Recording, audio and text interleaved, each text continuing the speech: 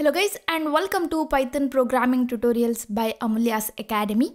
We were discussing about Matplotlib package, and next in this series we'll discuss about legend, how to add legend to the plot.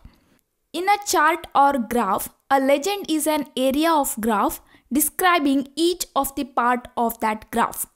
So legend is nothing but part of the graph which explains each part of that graph.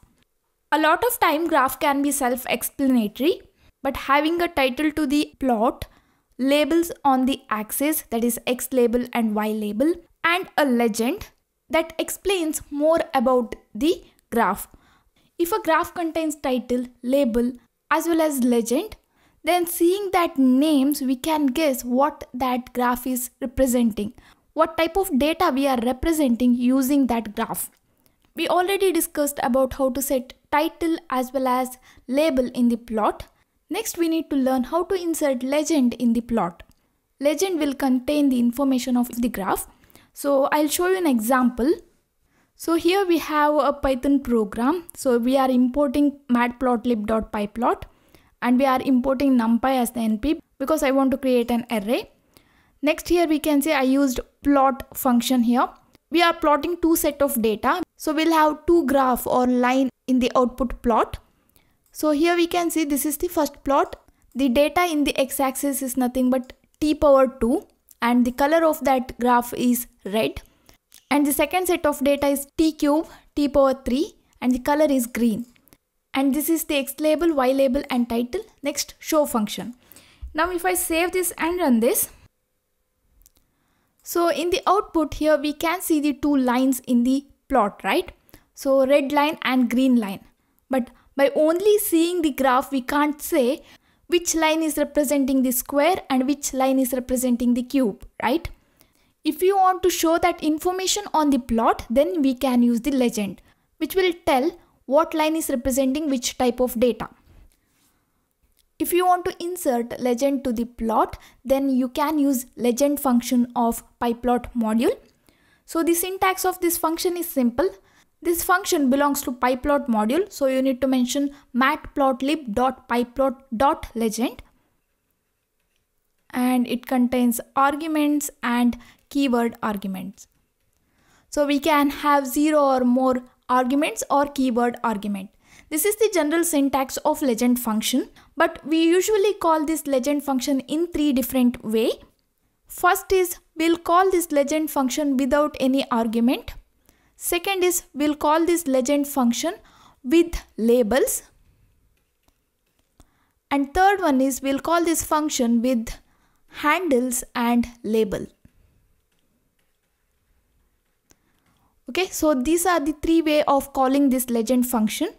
So let's discuss about each call one by one with examples. First we'll discuss about the legend function without any argument, how to use the legend function without any argument. When we don't pass any argument to the legend function, the elements to be added to the legend are automatically determined. So which element need to be added to the legend, that will be determined automatically. And when we want to include legend to the plot, we need to give name to the line or the graph, that is called as label. For example, here we are drawing two lines, right? So this is the first set of data. Here we are drawing one line and this is the second set of data. This is the second line. So if you want to include this line in the legend, we need to give title to the line. That is nothing but we need to label this line.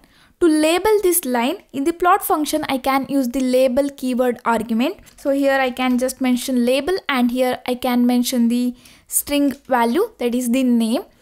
Here we are drawing this line to represent the squares. So I'll take the line title as squares here. And next here this is for the cubes. So I'll take the label as cube. This is the string value cubes. So now to include the legend to the plot, we need to call the legend function. So I'll call this function without any argument, plt.legend. Here plt is nothing but matplotlib.pyplot. And now if I execute this, so here we can see the legend which will explain which line is representing which type of data. Now by only looking at the graph, we can say which type of data we are plotting. Here red line representing the squares and green line representing the cubes. So as I said, this legend function without any argument automatically detects which element need to be added to the legend.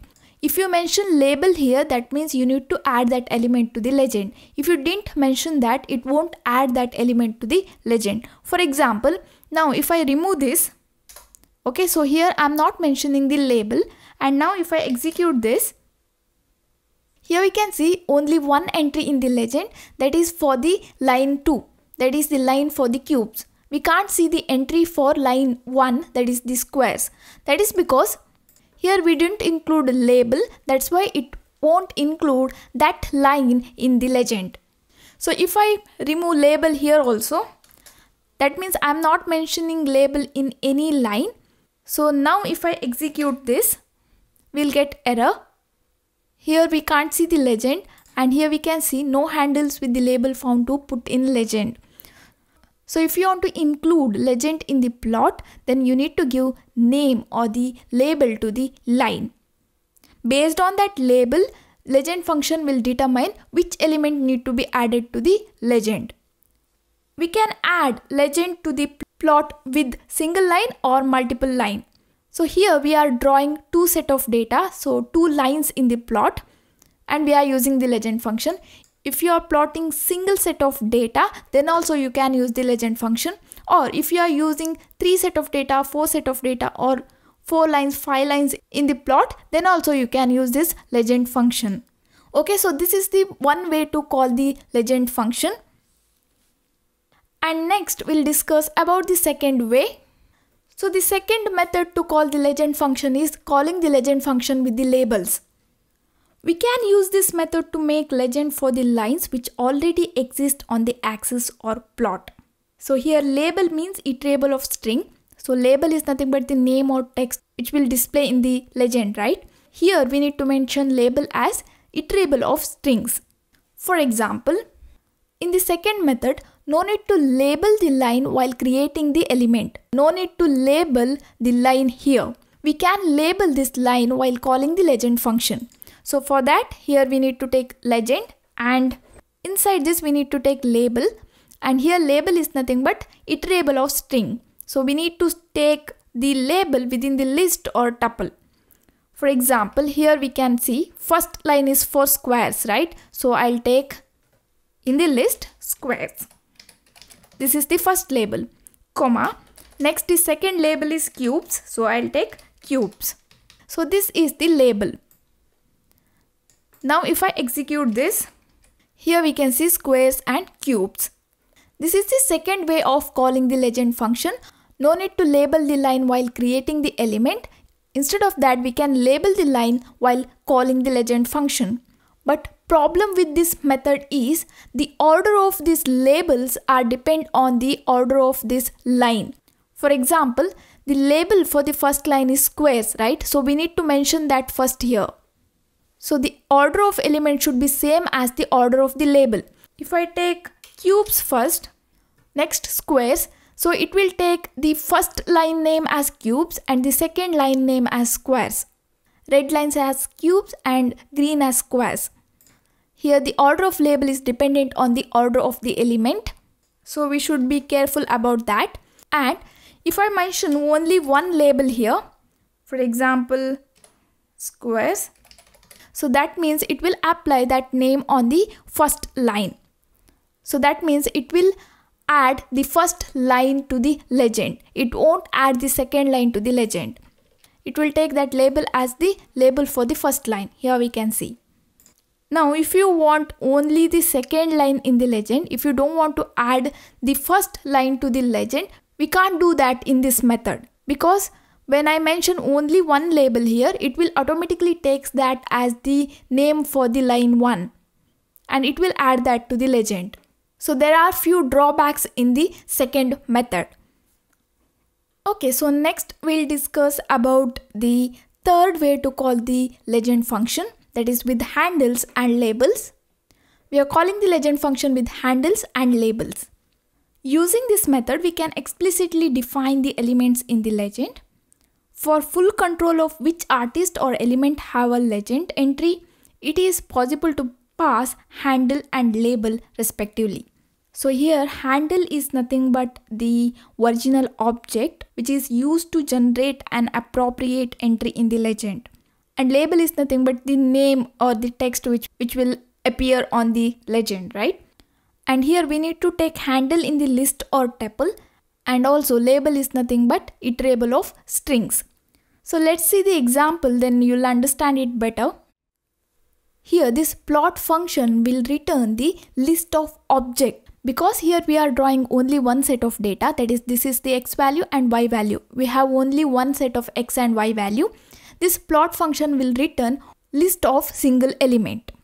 That element is nothing but the handle which is used to generate an appropriate entry in the legend. When we call legend function without any argument, it automatically takes this handle. But if you want to mention it explicitly, then we need to take an variable to store that handle, right? Or the element present in that list. So for that, I'll take a variable called line1. I'll use comma and equal. So here I'm using line1. This is the variable which will hold the object which will return by this plot function. As I said, this plot function will return list of single object. To unpack that single object from the list, we need to use line1 comma. Like this, we need to use variable like this. I will give you a small demo. So here I have a list, okay? So now if I want to access this element one by one, I can use the index to access this value, or I can unpack this list. To unpack this list, I can mention a, b, c, because this list contains 3 elements. So I'll take 3 variable and I'll take equal to list1. Now if I check a value is 1, b value is 2 and c value is 3. So it will unpack the list 1 and it will store that value in the a, b, c. Now if list contains only one value, for example, I take list 2 and I'll take value as 2. It contains only one value. Now if I want to unpack this, if I just mention a equal to list 2, that is nothing but a will become another list and a will contain the list 2. But I want to unpack this list. I want to get value 2. So for that I can mention like this, a comma equal to list 2. If I mention this, now if I check a is nothing but value 2. So to unpack the single value from the list, we need to mention like this, a comma, variable name followed by comma. That is nothing but the tuple. The value which is separated from the comma is called as tuple, right? So this is the tuple. So here, as I said, this plot function will return a list with the single value. So to unpack that single value, I need to write line1 comma. Here also I need to follow the same method, line2 comma. So here we are drawing the single set of data. That's why this plot function will return the list of single object. To unpack that single object from the list, we'll use the variable like this. Now line1 and line2 are the handles. So here we need to take handle in the list or tuple. So I'll take it in the list, line1, line2, and next I need to take the labels. So label is nothing but list or tuple of strings. So I'll take first name as squares for the line 1, the label for line 1, and here I'll take cubes. Now if I execute this, here we can see squares and cubes. So this will give full control of which element need to be added to the legend. So if I don't want to add line 1, so I can remove this and I can remove the label for that. I want to add line 2 to the legend. I don't want to add line 1 to the legend. So for that, here we can write like this, handle as line 2 and name as cubes. Here we can see only one entry, that is the line 2 entry in the legend. We can change the order also. If I take line 2, line 1, and here we can take cubes, squares.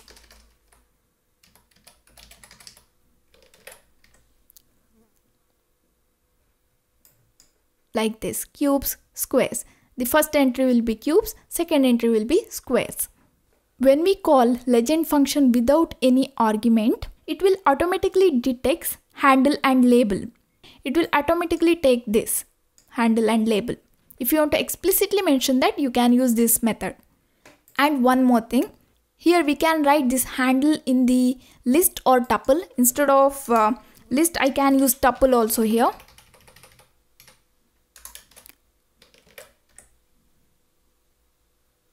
Here we can see. But if you are taking a single value in the parenthesis, that is not a tuple. For example, if I remove line 1 now line 2 is not a tuple. Tuple is nothing but the value separated by the comma. So now line 2 is nothing but it is the value enclosed within the parenthesis. Now if I execute this, we'll get error,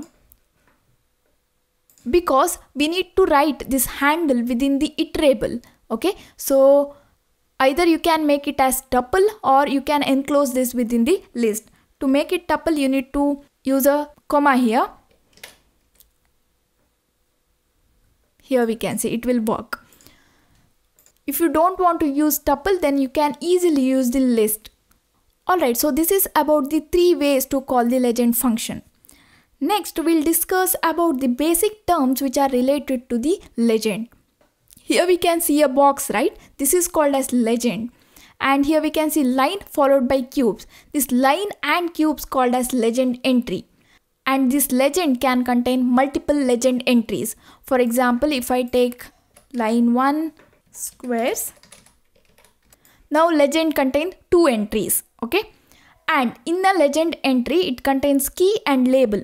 Here we can see a line, right, or the marker. It is called as key, and this text is called as label. This entire box is called as legend, and legend contains legend entries. Here this key and label together called as legend entries, and this marker is called as key and this text is called as label. Okay, so this is about the legend function, how to add legend to the plot. So that's it for now, guys. Thank you for watching. Don't forget to subscribe to my channel. I will meet you in next class. Till then, take care.